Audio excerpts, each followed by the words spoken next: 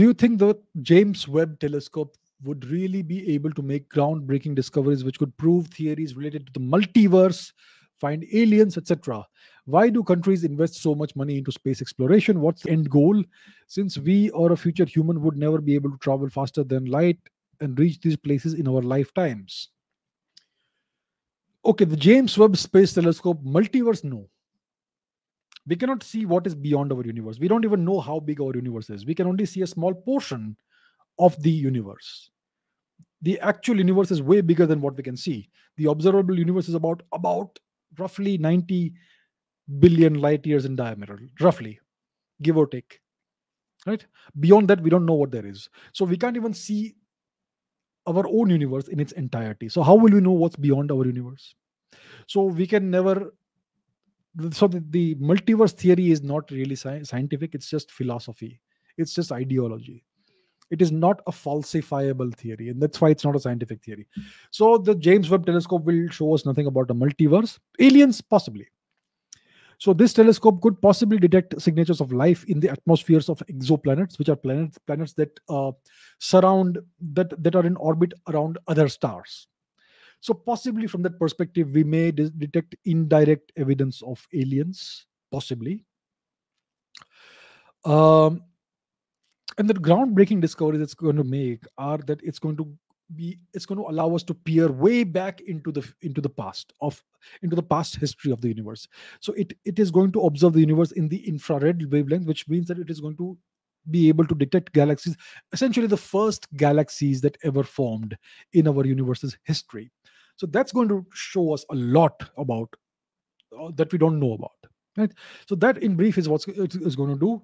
We are going to be observing the universe in a totally different wavelength, which is going to open up a whole different dimension of the universe to us, and that's going to happen very soon. It's summertime now. It's almost summer. So maybe in a couple of months, we may have the first proper observations from this telescope, which is going to, I believe, totally revolutionize observational astronomy and the understanding of the universe as we have it.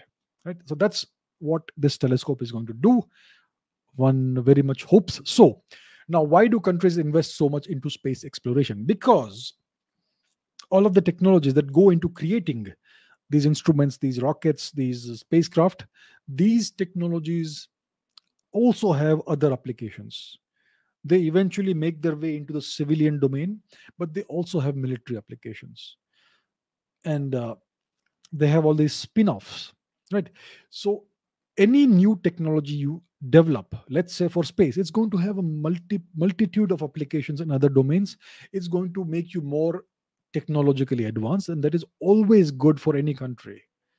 The greatest civilizations are the ones throughout history that have been the most technologically advanced, and that is one of the lessons of history we learn from Indian civilization itself. India was, for most of its time period, for most of its history, the most technologically advanced civilization in the world, and that's why it was the greatest economy. So this is all interrelated. So if you develop new technologies, groundbreaking technologies, whether it's in space exploration or whatever, it helps you technologically, and it and if the Americans are doing it, it means they want to retain their technological superiority and primacy in the world. So that's why they are investing heavily in this. And also, nowadays, space has a geopolitical dimension. Very soon, the Americans and the Chinese are going to send humans to the moon. Eventually, they're going to stake claim to parts of the moon. They're going to say it's part of it's our territory now. The same will happen with Mars eventually. So India also has to ensure it doesn't get left behind in all of these things. So space technology has multiple uses, including military uses, which is very important for countries. And also, space has a geopolitical dimension. Uh, Future nuclear reactors could use helium-3 from the moon, which is found in great abundance in the lunar soil. So these are reasons why countries are investing so much in space exploration nowadays, even private companies like SpaceX, Blue Origin, and so on. So that is the end goal. It's not a long-term end goal, it's a more immediate objective to retain our technological for each country to retain, to advance its technology, to achieve technological primacy in the global pecking order, and to maybe in the future acquire territory beyond the earth, which you can then exploit for various purposes. So these are the reasons why countries invest so much into space exploration, and that's why India also needs to ensure it doesn't get left behind.